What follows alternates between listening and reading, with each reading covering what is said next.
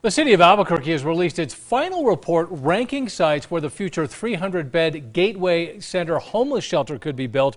And there's one site that so far the city is giving top billing. News 13's Chris McKee explains.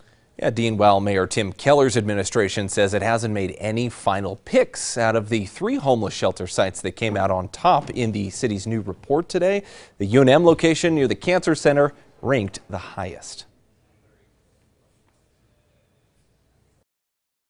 We have a real homeless problem and we got to step up and deal with it. No matter where it is, this is supposed to reduce that burden. Mayor Tim Keller has driven his administration to build a new Gateway Center that could shelter and help hundreds of Albuquerque's homeless. And tonight, at a city-county meeting, what's next for us? City Brass now says it's narrowing the focus on exactly where a shelter might go. We hope to have a site selected by this spring. So far, the idea of putting the center on UNM's campus west of the Cancer Center has topped the city's criteria.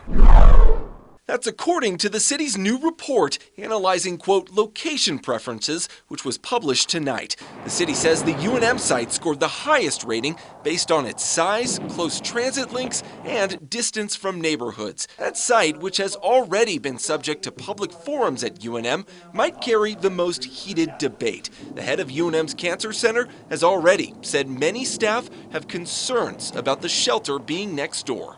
As soon as we have a site selected, we will begin working with surrounding neighbors. 2 other sites topped the city's list, including the second-place Coronado Park site at 2nd and I-40, which only scored lower because the city would have to buy some surrounding lots and they'd need to change some of the land zoning.